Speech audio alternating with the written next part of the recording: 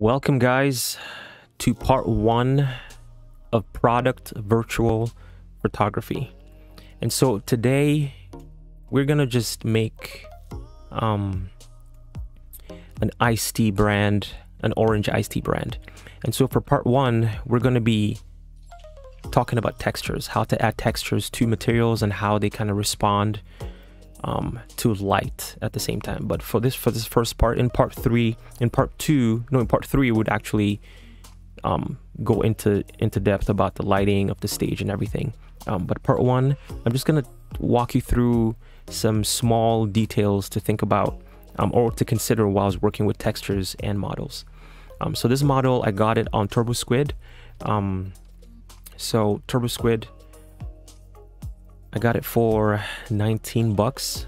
And so what I was looking for was glasses with lime or lemon slices, you know. So I saw this and I was like, okay, this looks really good. But when you purchase it, it is not going to come looking like this, okay? And so I purchased the OBJ. So when you're downloading, make sure you download an OBJ file, okay? So everything else, unless you have those programs, fine. But with Adobe Dimension, the best one to use is OBJ file. And so when you download and import it into your scene, into your page, this is what's going to look like.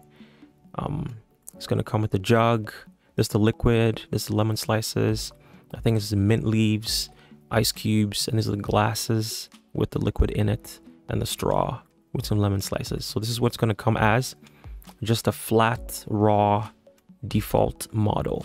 So to import, you go to File, you click on Import, and then 3D Model, and wherever your file is located, and you just bring it in, okay? So first of all, now everything just looks boring, and I mean, depending on your preference, you might want to set up your scene first, then add textures, but I feel like that just makes the process even way difficult. You get to a point, you set up your scene, and then now you have to go in and disassemble things and add textures to see what it looks like. So I like to do it from step 1. So step 1 is adding the textures. So but before I jump into that, I think there's just a little interesting, really good resource that would be good for you to kind of consider reading through. And so it's found on, oh my gosh, I can't say his last name, Van Schneider, I think, .com. And so this is written by John Vio, and it says Mastering the Art of 3D Lighting with Adobe Dimension. This was the cherry on top of my journey in learning Adobe Dimension, was just understanding how to work with lighting in a cinematic way. And so he breaks down different types of lighting, understanding its interaction with textures and materials. And so it's a really good article, you know. Just, you know, take some time, just read through. He gives examples, he explains. So yeah, so if you have time, just check it out. I would have the link in the description. And just so you know, I'm not being paid to tell you about this. I just love this resource, and so I recommend it. It's really good. So I will put this link in the description. But yeah, so let's get back to Adobe Dimension.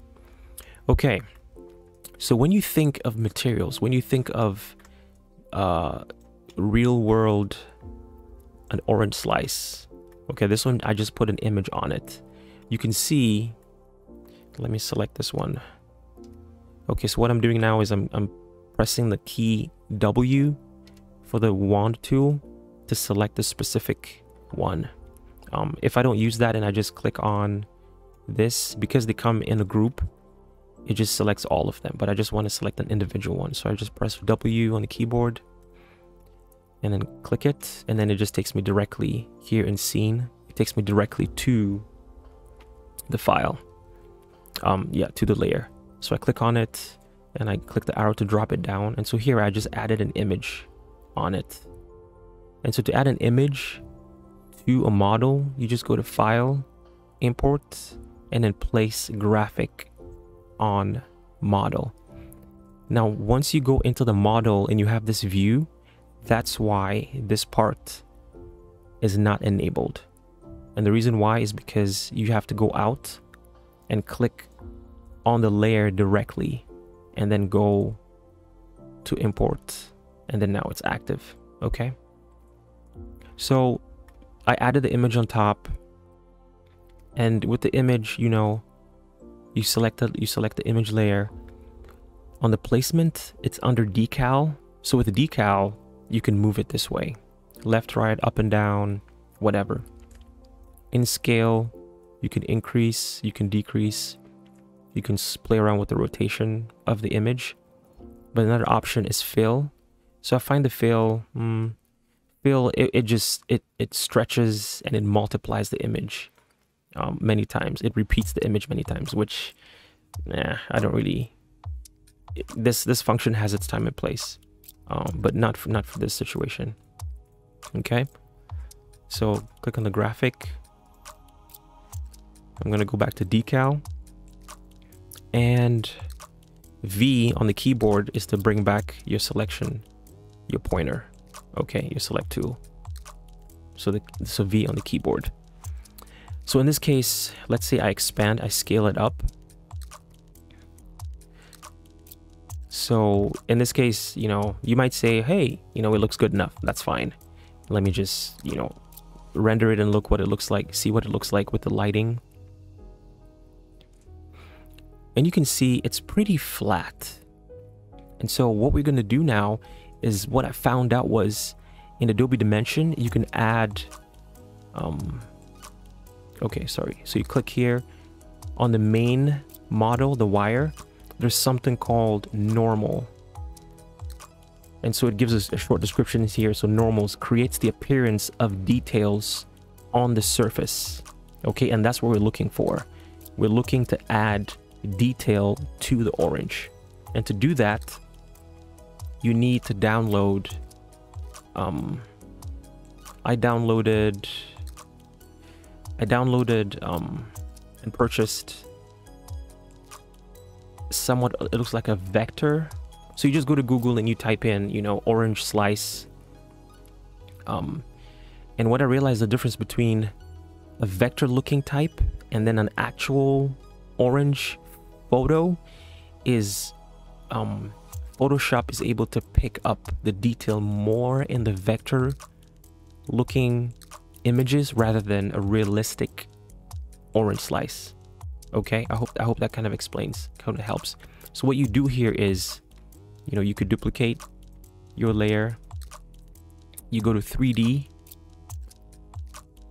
Oh, sorry. You go to filter, you go to 3D, and you go to general map. Generate normal map. And so what this does is Photoshop is going to pick out the dark parts of the slice and the light parts of the slice. And that's what it's going to use to make this flat image seem more 3D with more of a texture. So I click on it. And so this is what it does. So you see it has brought up the dark parts and sunk in the light parts. It has brought in more shadow and contrast. And this is what we need for our orange in Adobe Dimension. And so on this side, you have blur. You know, do you want it to be more soft? So you can see here, you know, how much detail do you want depending on what work you're doing. Do you want a lot of detail? Then you take the, you reduce the blur. Okay, so you can see more detail here.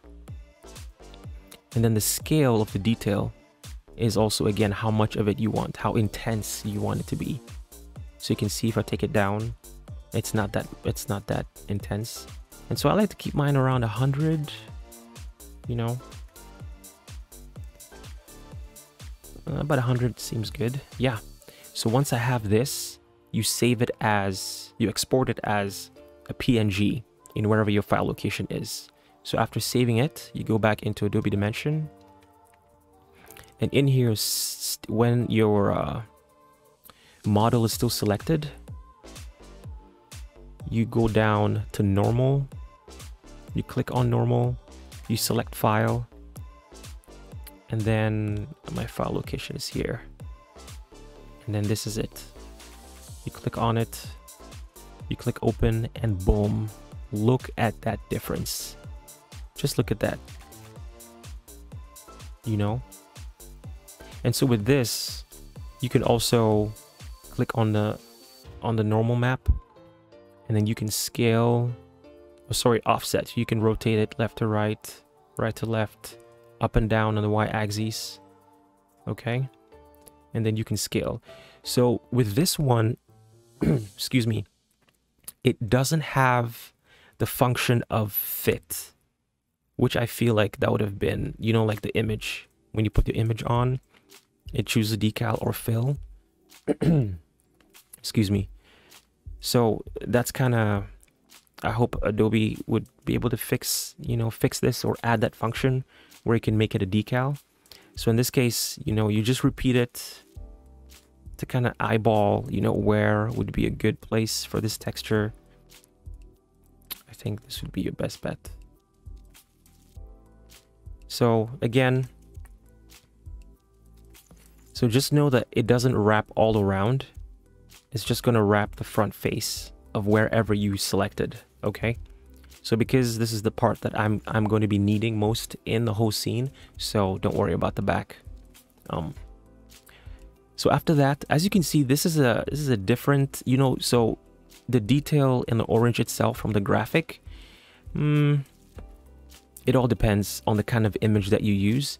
So I think the one that I purchased, this is not the one. So I'm going to select it. Yeah, this is the one that I purchased. Yes. So you see this one has, so this is the vector image. So I'm just going to scale it down a bit. I'm going to press V on my keyboard. Going to scale it down a bit more. Okay. So now you can see it looks a lot better than before. And so if I click my render just to see what that looks like,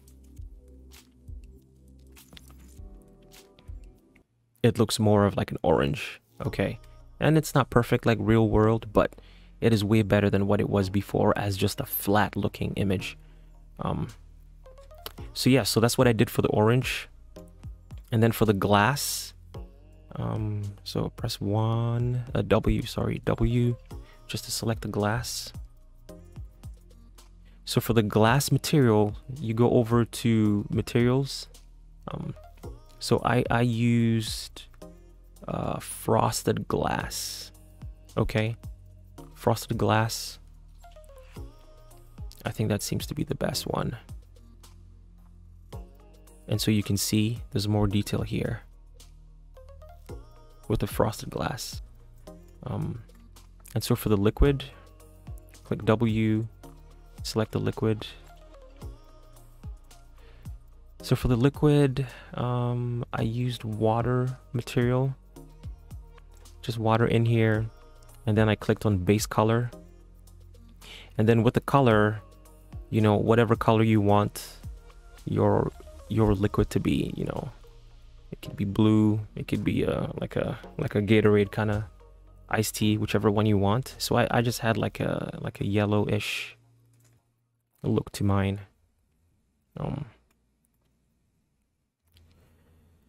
Yeah, so let's see what it looks like when it's inside.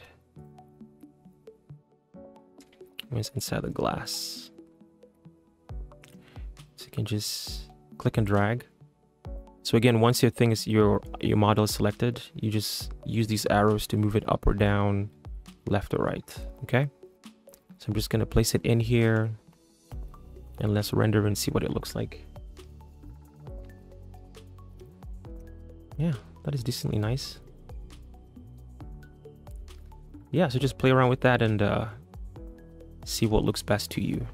Okay, so for the ice I used, select the ice cube, you just select the whole folder.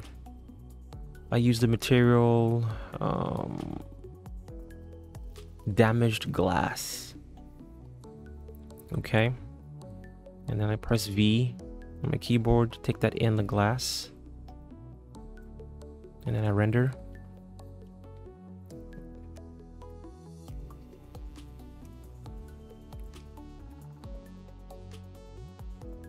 Okay, You see what that looks like? You know, it looks like real ice cubes. Okay. And so with the leaves, you do the same thing as I did with the orange. Okay. So this one, I think it already has a map on it. W, select one. I think it already has a map on it. Yes, it does. Or I think I added this one already. But it's pretty much the same thing. Just get a leaf image. Either vector one will be preferable, one will be a vector. Take it into Photoshop. Go to filter, 3D, and then generate normal map. And then you save it as a PNG and then drop it in there. Okay. So for now, I'm going to add a graphic on top of it. So get a file, import. Oh no, I have to be out of it. Okay, have it selected, file, import, place graphic, and then I have a leaf here. I press OK. And so here I press V on my keyboard. I'm just going to rotate. I think it was 90 degrees. Negative 90 degrees. And then I'm going to scale. And then I'm going to rotate it a little bit just to have it align a bit. Scale it up a bit. Press V. Click and drag. For perfection in this case, because we're not going to have really close-up detailed shots. So it doesn't really matter. Awesome. So that's what I did for all the leaves. Takes a bit of time, but it's worth it at the end. And so when you render, look at that difference. Look at what it looks like. That is so awesome. With the graphic and the texture, and without the graphic on top, and just the texture. So yeah. So I pretty much did the same thing for the jug and these glasses. What I did was I just what you do is you just add the textures on one glass and just duplicate it, so you don't have to be doing two separate ones. And then with the jug, use the same thing. Feel free to play around with Adobe Dimension textures here for the glass, textures with the water, and then that's all I did for textures. And so thanks for checking out part 1. We're gonna jump into part 2, where I'm gonna set up my scene. And yeah, let's just have some fun.